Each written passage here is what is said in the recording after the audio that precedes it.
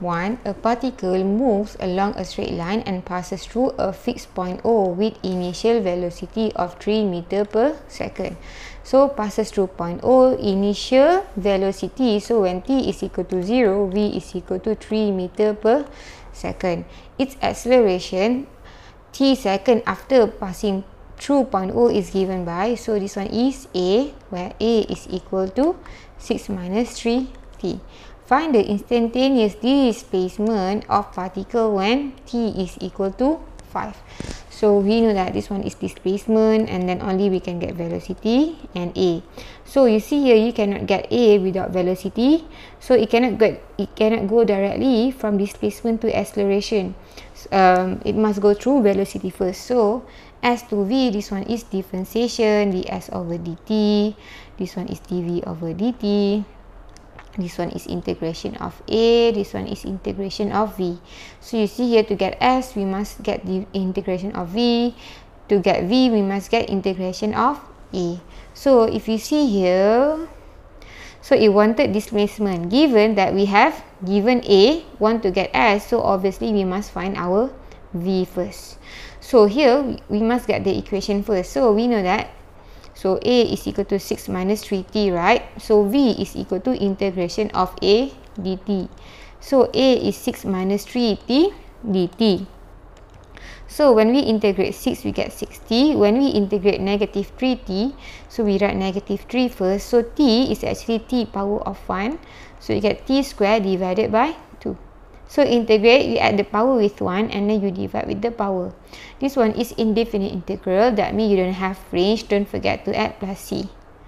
Alright, so this is your v just now. But then we need to eliminate c. So what do we have here? In the question, it is mentioned when t is equal to 0, v is equal to 3. So when t is equal to 0, v is equal to 3. So substitute in here. So when v is equal to 3, 6, 0 minus 3 over 2, 0 square plus c. So c is equal to 3. Now we have our v. So sorry, up here, v is equal to 60 minus 3 over 2t square. C is plus 3. So you have your v right now. Okay.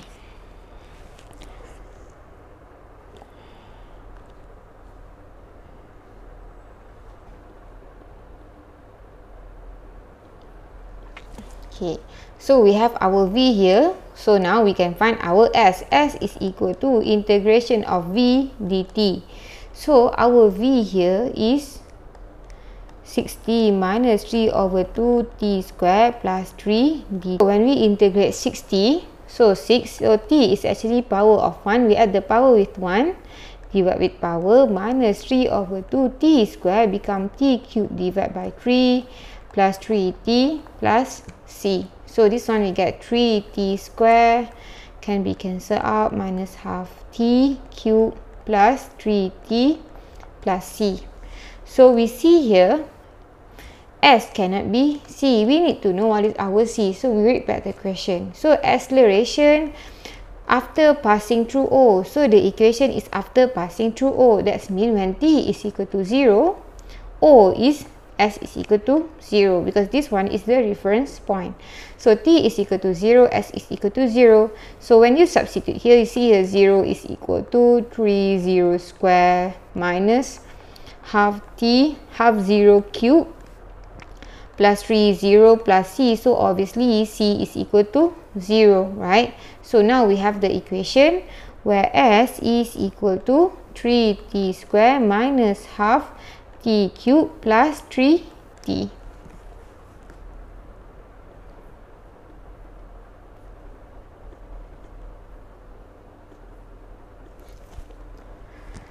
So here displacement when t is equal to 5, so we know that s is equal to 3t square minus half t cube plus 3t. So when t is equal to 5, s is equal to 3, 5 square minus half 5 cube plus 3t. So here we are going to get, this one is 3 times 25 minus half 125 plus this one is dyt, this one is 5 plus 15. So So just use your calculator. You're supposed to get 27.5 or 55/2. So any one of these. So basically this one is easier, right? 27.5. So this one is basically displacement is 27.5 meter.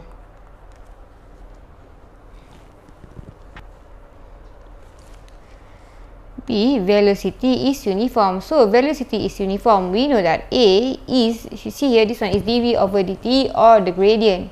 So the gradient, if velocity is uniform, so A is equal to 0. So velocity is uniform, A is equal to 0. When A is equal to 0, so we have the equation, right? 6 minus 3t is equal to 0.